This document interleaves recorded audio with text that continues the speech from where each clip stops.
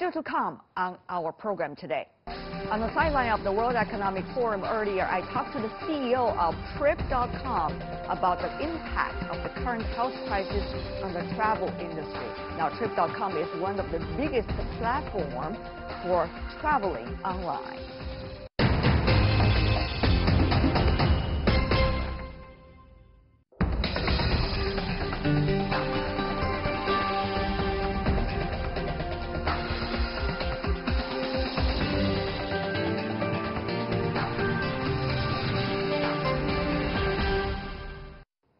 Welcome back. You're watching World Insight. I'm Tian.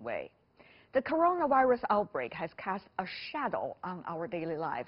Education, public transportation, our jobs and industries, and certainly the Chinese economy. The tourism industry is feeling the heat from the outbreak already. Business has been badly hurt. Many people's trips in China and abroad have been cancelled due to the epidemic. How can tourism cope with the outbreak? On the sidelines of the World Economic Forum in Davos earlier, I sat down with Jane Sun Jie, the CEO of Trip.com. Let's listen to how she and her company are dealing with the latest crisis.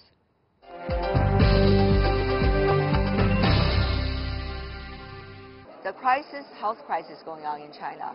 The virus is spreading, not only in Wuhan, but also all over the country, and we see also across borders. What does that mean for travel platforms like Trip.com? Yeah, it's an outbreak from Wuhan. I think all the organizations are putting tremendous efforts to control the disease. What Trip does is we took the leadership to calm down our travelers by telling them if any one of them is diagnosed for having the flu, we will cover 100% their fees for cancel, change, or delay their trips. So customers can have peace in mind during this crisis mode. I see. But on the other hand, it is also everybody's job to caution, to travel as little as possible. Correct. And to be in as little chances in public places as possible. Correct. But that's going directly against your business. Your business is to encourage everybody to be everywhere. How does that work for you? Yeah, I think in the big scheme, safety is always number one. So from the news break to now, our call center employees, 10,000 employees, have been working 24 hours nonstop, and we stand by with our customers. What kind of scales are we talking about? I mean, I can't recall what was it like for 2003, because at that time, platforms like yours are not yet the most prominent in terms of arranging people's trips.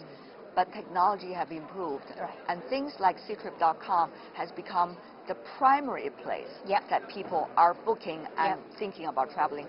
So what does that mean to you, the very first health crisis? Yeah, I think we have a global SOS program. When Japan had a tsunami, Las Vegas had a shooting, Nepal had an earthquake, within minutes, our team can reach out to our customers, calm them down, and work with the local operators to make sure our hotel partners open their hotel rooms to offer hot meal, hot power. Our local transportation team can offer free rides for them to come to a safety zone. And then also the airline will prioritize these customers if they choose to come back home in the first place. So the global SOS program last year worked very well, and this year we have already initiated that program just to make sure we take care of our customers 24 hours around the globe with no stop.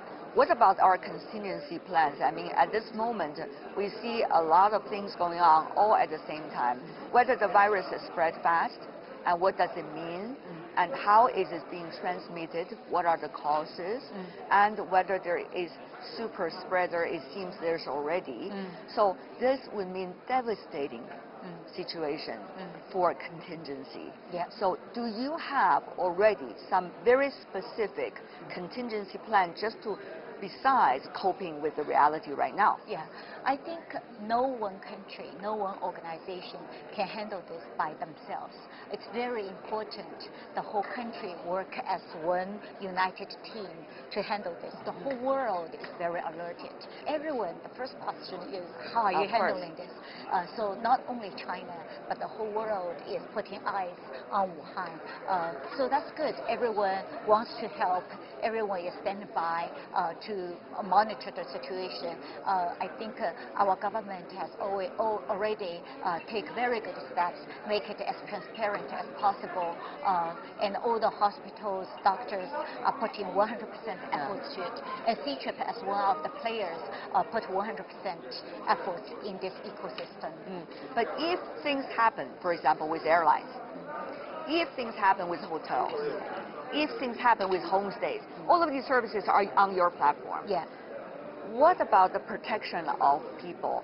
How are you working with all of these players who are your customers in a way about all of these issues? Yeah, we already sent alert to our partners. Everyone is aware there might be issues along the way.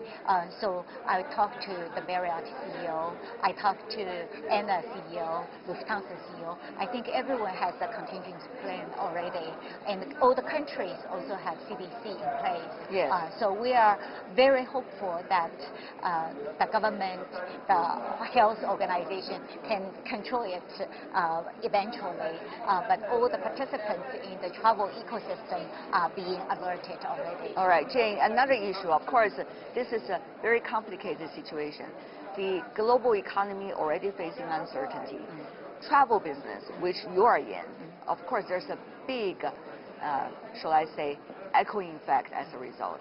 Chinese economy slows down. One could argue the quality could go better, but still slows down GDP-wise. So what does the latest crisis mean to your industry at this critical moment? Yeah, I think I'm long-term optimistic. I know that, but what about short-term? Short-term, there is going to be impact, just like SARS. There is 1 month, people working at home, but look at after SARS. Pent-up demand went up, right? So I think what doesn't kill us make us stronger. That I sent love out that quote. I think after everything calms down, pent-up demand will pick up. Our country will be stronger. Our healthcare system will be stronger, and CGTN will be stronger as so well. it seems to me, Jane, you are suggesting let's just deal with this day by day. Exactly. And then we'll see where we can go, what is the best plan to proceed. Is that what you're trying to succeed? Absolutely. Okay, another issue. Jane, I know ctrip.com has becoming such a big international name. However, what about international competition? We have seen China and United States sign phase 1 trade deal. Congratulations to the both countries and also to industries. But at the same time, this also means possibilities for competition between you and your overseas counterpart, probably even more.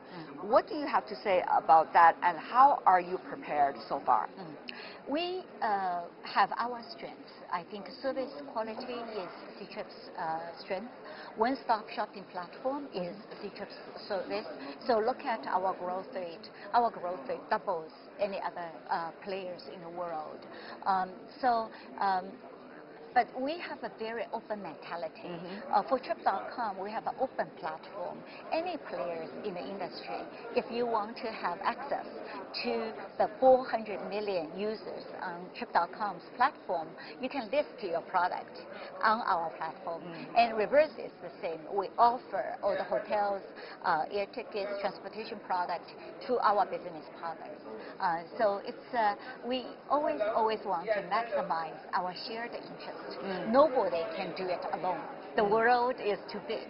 So collaboration normally is the best way to help our customers. So you're trying to say you want to be even a bigger platform for everybody, right? Correct. So that is the best way out for you. Yes. Not only about competition, but much more about cooperation. Cooperation, absolutely. How is your company as a platform trying to be in the ecosystem, nurturing the awareness and to deal with the issue? Yeah. Travel ecosystem is very important, because for many generations comes, we want them to still have a beautiful earth to visit. So what we take, there are a couple of things. We set industry standard. For example, if hotels adapt not to use plastic, but use eco-friendly green products, we support that. And for airlines, we just had a good meeting with different airlines. Kita-san from ANA proposed that we should pre-order food on board, so we don't have wasteful food. So I think the industry is very much eager to have a standard for eco-friendly travel tourism industry. By the way, over the past few years, we have seen some specific accidents, unfortunately. Airlines, for example. How is your company thinking about the uncertainties and looking at the options? Yeah. I think safety, again, is number one for the industry. There is unexpected accident happening, but if you do statistics, I think the accuracy and safety rate for airlines is much higher than driving in the road, right? The reason it gets such a high explosion is because it doesn't happen very often. However, I think the regulators, industries always want to regulate the industry to such a high level that we treasure every life when they travel around the world. And my final question about technologies. Technology is improving so fast, but the only thing is whether we can catch up with it and also be able to regulate it in a way that would benefit all. Which direction are you looking at now? And what do you think is the most important areas we all need to pay attention in terms of travel, in terms of hospitality industry? Yeah, I think on time, location-based, and personalized are the trend. Because when you are traveling, you want to click one button and know what's going on around the world.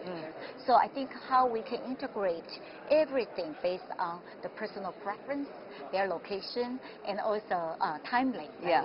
That's going to be very important for us.